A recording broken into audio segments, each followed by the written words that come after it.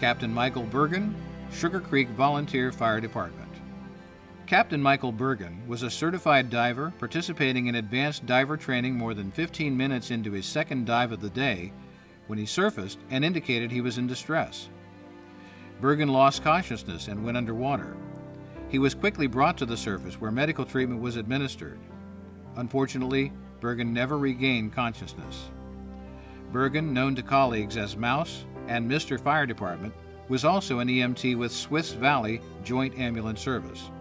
Burgan was 46. He is survived by his daughter Rachel. Together they shared a love for all things outdoors, hunting, and farming.